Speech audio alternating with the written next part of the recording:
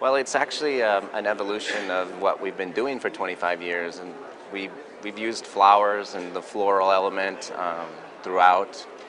It began even with our bamboo collection in 24 karat, and just the elements of natural, beautiful things that come from nature has always been in part of what we do. And this time we kind of added the creepy crawler effect, I call it. So we wanted to add some elements of life into the collection as well.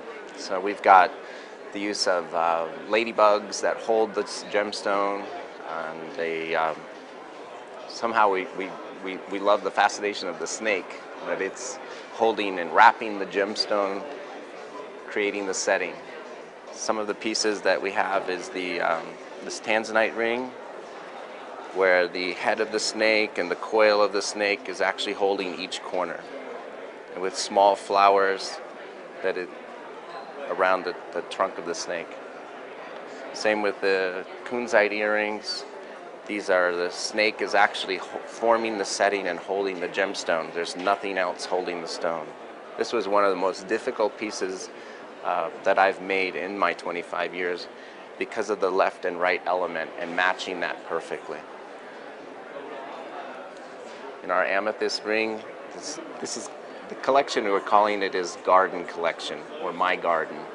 And the amethyst ring has the sapphires, purple sapphires, pink sapphire floral element. It has pave leaves, and then again the ladybugs holding the gemstone. We had a fantastic first 2 days. It's been just way above our expectation. With a little bit of these uncertain times, it seems that always happens just the day or two before the show. Some financial spooky thing comes up, and we get all nervous, and then we're all fine after that. 48 hours later, we're really happy. We've had a great show, and the new collection was very well received.